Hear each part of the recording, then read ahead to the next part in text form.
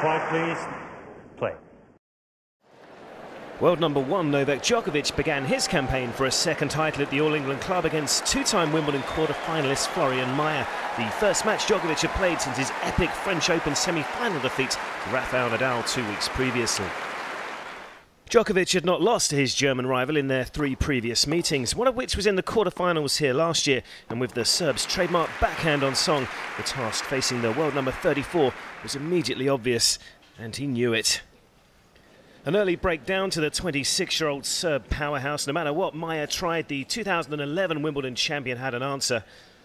The number one seed may have been in control of the set, but this was still an entertaining match. Mayer stretched every sinew to stay in each point, but when he needed a bit of luck, it wasn't forthcoming.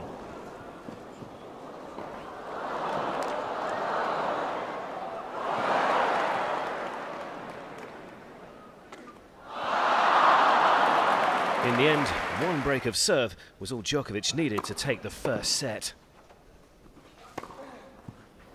Game on first set, Djokovic.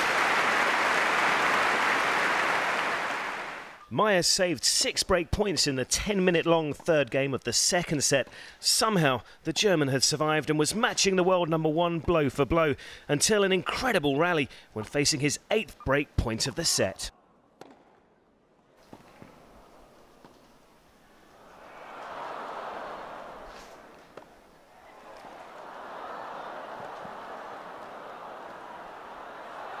It was gripping stuff. Djokovic knew it was a pivotal moment, and it was a crushing blow for Mayer. Perfect timing as well from the Serb superstar. Suddenly, he was serving for the set.